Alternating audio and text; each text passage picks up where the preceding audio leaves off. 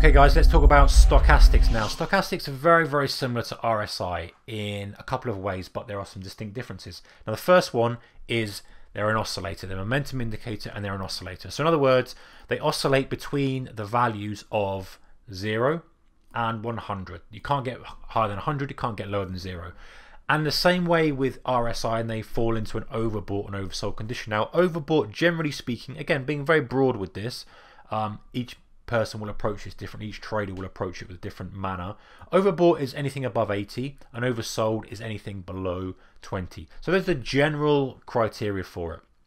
Now it's a momentum indicator, so as we discussed, momentum basically means how strong the price is moving. Now there's a slight differences in formula, and again if you want to really drill down into the specifics, go on Google, download some white papers, some thesis reports, all that kind of stuff if you really want to get dry with it. But I'm just going to show you from a trader's perspective how we can kind of use it and frame it to make better trades with, or avoid losing trades, or perhaps get in a better zone to take the trades. That's ultimately what it's all about. And for me, that's what it's all about. So, okay, let's look at this. So the difference is that stochastics take into account where the price closed relative to the range, as well as all the previous days trading. And you've got two lines. You've got a fast line and you've got a slow line. In this instance I've got them shaded in blue and in yellow just so you can see them on the screen.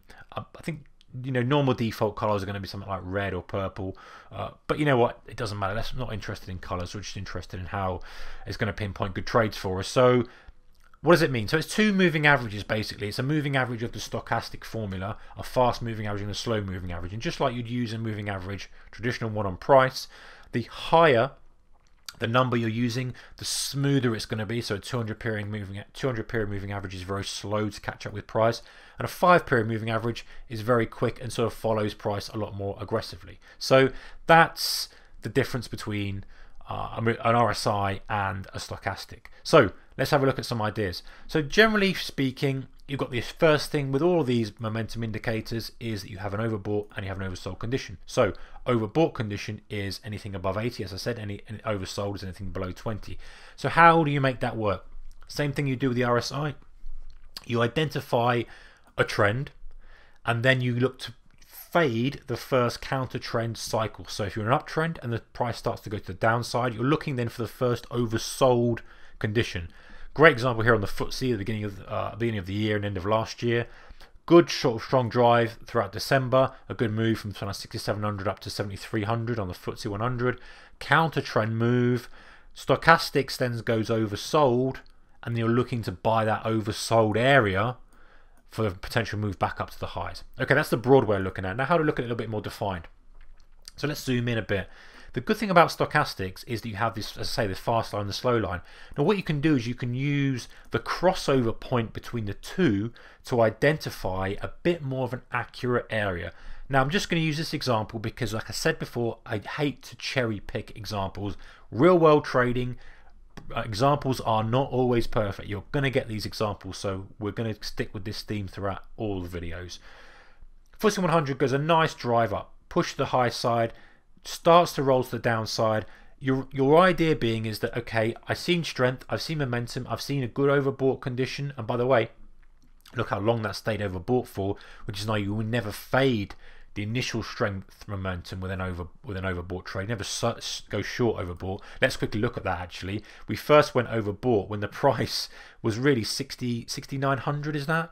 Yeah, 6,900 almost, maybe 7,000. Let's call it 7,000. And then we stayed overbought all the way up to this final sort of candle here, 7,300. So 300 points. You're sitting through all that. That is not the way to trade stochastics. You guessed that by now. So you're waiting for that first oversold cycle. So we get the momentum in one side, yep, check. We've got high overbought reading, check, indicating strength, price indicating strength, check, prolonged, check. Okay, first oversold conditions, wait for it. Now price starts to get oversold here, but we're not jumping the gun. The point is for stochastics is you're waiting for the fast line to cross over the slow line. Now this happens around here, which is this candle here, this first green candle here. That's when you get your first crossover.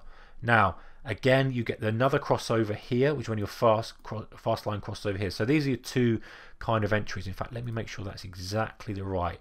We may as well look at it. So see this red candle here and this actually this red candle and this red candle here, let's draw them back on so we can see where we are with price. Again, never ever cherry picking or curve fitting things, because this is how we do it.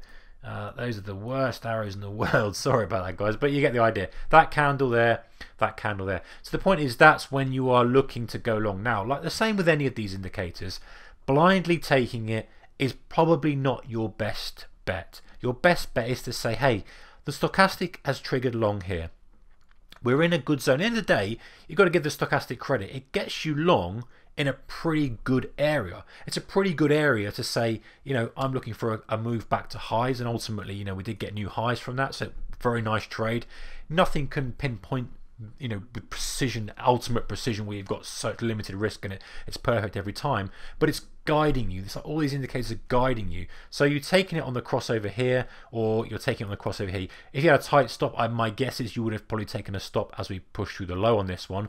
Then when you got the second signal here, you take the long here, and that gets you long pretty close to the low. So your risk on that is not a lot, and your reward ultimately, if you're targeting the high, which is kind of what you should be, my premise anyway, if you're trading a first pullback type trade, is you look for that subsequent test of the high. I've got no qualms about taking it out as it tacks the high, to be cautious of a double top or scaling some out, but that's generally what you're looking for on that first pullback.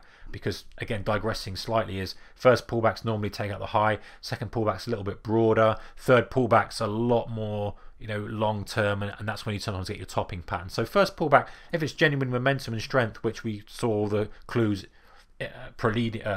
indicating that, then, you know, we're going to take it. So that's exactly what you do. And if you want to go one step further, you can say, okay, as the stochastics cross over again, and it's fast, I'm going to take the trade out. So in reality, you go here, you're stopped out here. That's not a lot of stop. You go in here, you got your. By the way, you obviously want to check that you're oversold, and then as it crosses back over again in the overbought zone, which is here, we know, then we're taking the trade out. So that's giving us a nice chunk of the move for a nice swing trade.